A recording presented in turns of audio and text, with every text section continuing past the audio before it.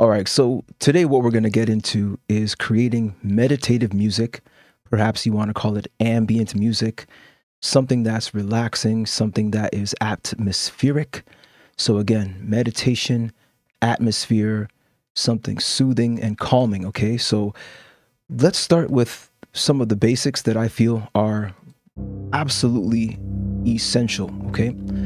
First things first, I'd say you want to find some pads, some instruments that have a longer attack time. So, and it really depends on what you're doing, of course, but ultimately, if you listen to what we've created with this particular one and what you're looking at, you're going to notice that a lot of the sounds have later attack times, okay? And what I mean, to be clear, for those who aren't perhaps familiar, is sounds that don't initiate immediately, all right? You can see the attack is delayed, and there's also quite a bit of release, all right? I'm going to go through some of these sounds right now. You'll notice the attack is really late, and there's also a lot of release, so long tail. And the reason why we're doing that is to create, again, more atmosphere, less abrupt sounds, more smooth transitions, kind of like crossfading between each note, okay? Now, I use some voices as well here. You can listen right here, listen here, right here.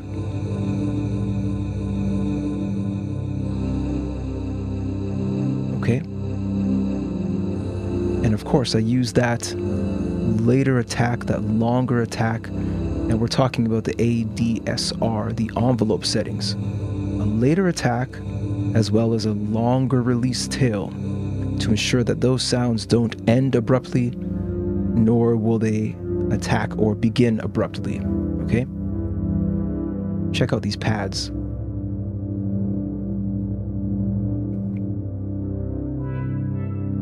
Okay?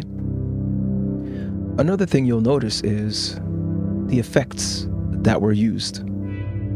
I've spoken about this many times in previous videos, to look into these effects that are within the modules or within the instruments, pardon me.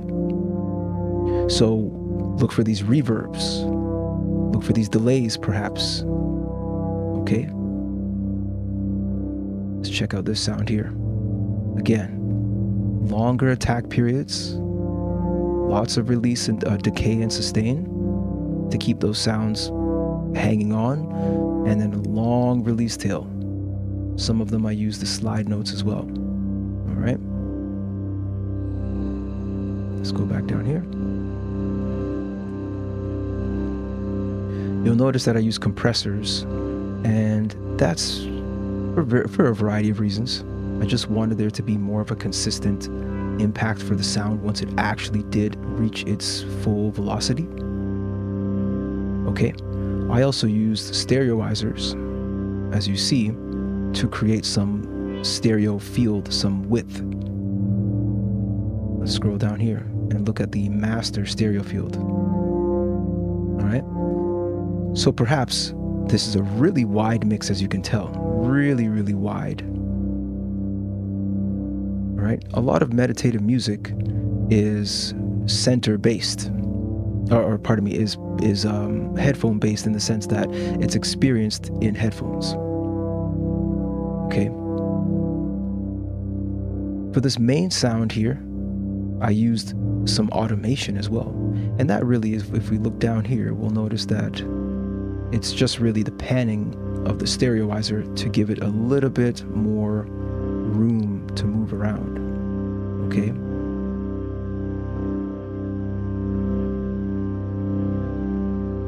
Let's listen to how this flute builds up here.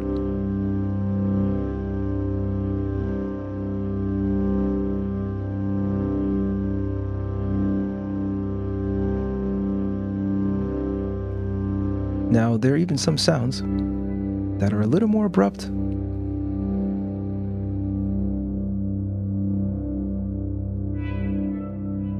Right? For this one, I was going for more of a, perhaps a sci-fi type of ambient sound, perhaps. Okay. Now you'll also notice as well, I use some of these effects that are built right in. In this case, I used the delay, okay? And as you see here, more of this flute coming back, okay? Stereoizer getting that separation going. Now let's go back to the master channel.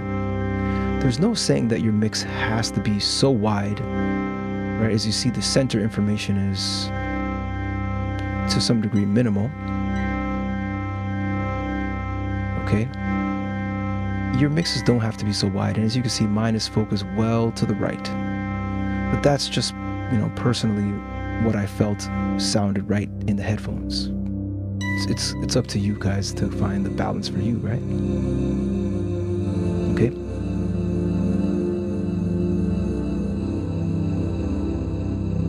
I also apply spacers here, and a lot of them, again, to create that space. Really wide, maybe it doesn't punch through straight down the middle. There are various techniques you can use to do that. For example, not widening so much, perhaps adding some harmonics or some distortion perhaps, which is completely fine depending on what you're using and depending on what sound it is, and essentially, again, using your ears to achieve the sound that you want. There's no right or wrong in this. It really depends on how it sounds and quite simply how it feels when you listen to it. Okay.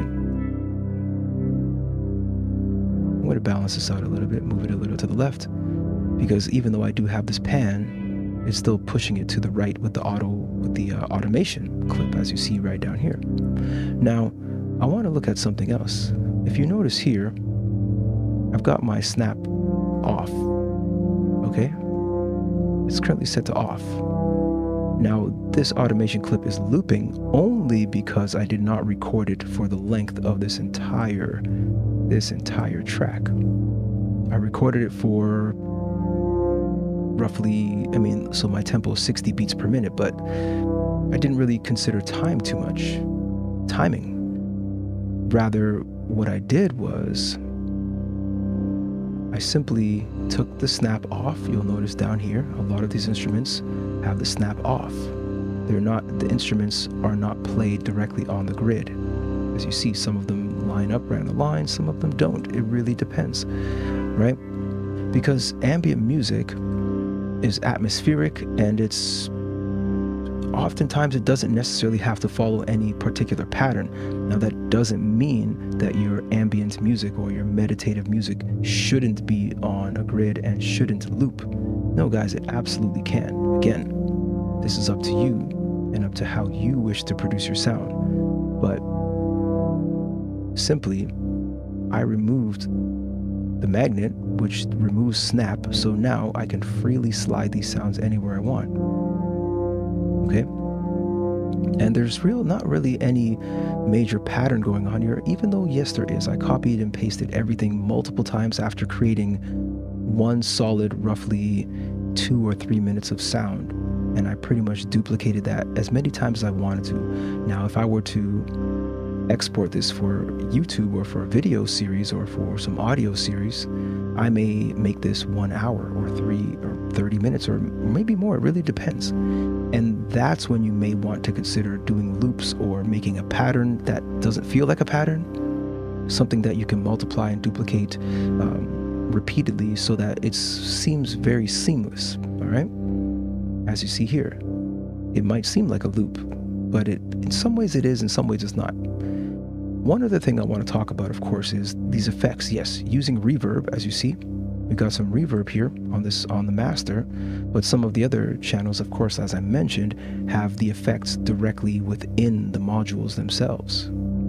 Okay, like you see this delay, and in some cases I've used also, like I said, some reverb as well. Again, that's to create some more length of these notes and less of an impact for each of the individual hits. In some cases, again, this sound that's about to appear right now, it's about to come up, it does hit instantly, but I was thinking just to add a little bit of dynamics, just a little variety. Right? You hear that right there? So if we look into this, it's really just one middle C note the entire way through. And so that's why I got into some separation with the spacer as well as the Stereoizer, okay? Because I wanted there to be a little bit more movement in this one long, let's say, droning sound that kind of essentially exists throughout the entire mix. Now, one more thing I want to say as well. I created a bit of a rhythmic section here. These two, this pad and these vocals actually do coincide with one another in a bit of a rhythmic fashion, okay? But that happens every once in a while. I think that's just my thirst or desire for something musical and something perhaps predictable. So I did sprinkle that in every couple of minutes, let's say, in this particular mix, so that there's something to cling to. There's something to remind us that we are in this space, this musical space. Right, so guys, I hope this one was really helpful for you when it comes to creating meditative music. Perhaps you want to call it ambient music. There's so many ways you can look at it, but ultimately what we're trying to do is create a pleasing environment for the listener, right? We want to create an environment where somebody can escape perhaps the day of troubles and just enjoy the experience of listening to something that doesn't intrude on their focus, on what they're doing, on their relaxation, of course, and again, their meditation. So guys, thank you so much for checking this one out as always. All right, Winning with Blends, Justin Blends. Guys, check out the links in the description. Like the video, of course. Hit the bell button. Why not? Turn on notifications, all of them. I hope to hear you back, to see you back in the future, so you can hear some of these tracks we're making together.